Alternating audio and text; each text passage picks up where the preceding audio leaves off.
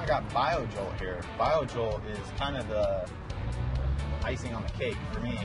I like to add this at every 14 days pretty much throughout the plant's life. It's a biological blend in a bag, a lot of living organisms in here that just encourage plant vigor. You can add this to your teas if you've got a tea recipe that you prefer. You can compete with your own tea. You can try it as a standalone. I like to add the Rhizo Charge as well to it though. It gives it a little more food for those mycorrhizae that are already colonizing in the root zone. Just encourages them to get a little more crazy. So one thing with Bio-Jolt, you usually see a pretty immediate response, plant vigor, within 12 to 24 hours. Tablespoon per gallon of dechlorinated water for a more well-established plant. Maybe go a half tablespoon per gallon of dechlorinated water for smaller starts. But you will see vigor.